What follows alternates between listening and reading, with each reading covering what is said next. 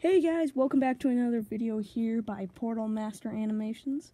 And today we are doing a review, of the Nexo Knights Battlesuit combinations for the back thing here. And maybe if this video has good views and stuff like that on it, we might do more of these, but for now, this is what we're going to start off with. Maybe later we'll even do customs. We're going to start off with Aaron's Rock Destroyer. On the Rock Destroyer, or Stone Destroyer, this is the little cannon that pops off the back of it. I got weird lighting. Gotta fix that sometime. And if you put it on the back of the figure, pop these up and put it on the back of the figure, you get this. And you just got sort of a derpy little shoulder cannons. And I don't know what the technical name for them is, but they're the spring-loaded missiles. That didn't shoot well, but anyways. The second thing is from Macy's Drop Dragon. The Drop Dragon is one of the bigger ones, and in fact, this $15. So it's a $15 set, and yeah, actually, the only thing that doesn't go on is the little drop thing that drops off the battle bot. But you pop it on the back. Hold on.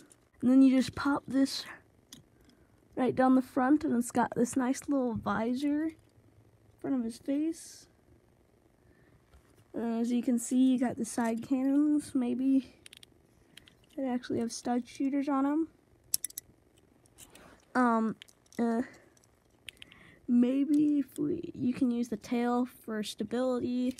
There's plenty of other people that are doing better review than me, but so the tail has the shield on it, and you can have them like sitting down, like standing up in a more normal position, or you can have it so that, or you can have it in a less, more sort of stabilized positions. You can do some long-range sniping.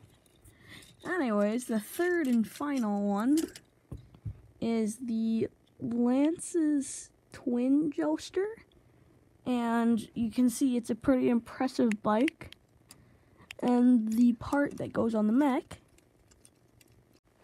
is this little flyer thing. On the side, it's got two flick missiles, and